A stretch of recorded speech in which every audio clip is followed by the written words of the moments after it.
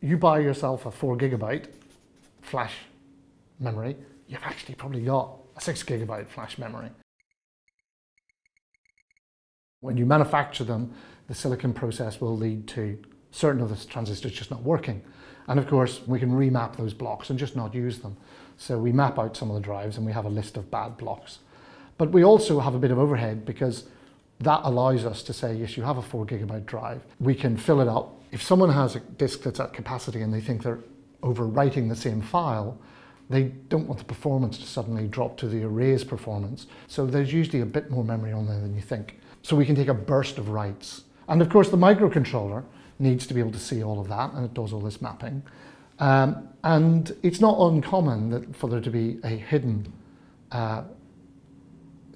command sequence to the microcontroller that it recognizes for debug purposes, because in the factory you'll want to test it.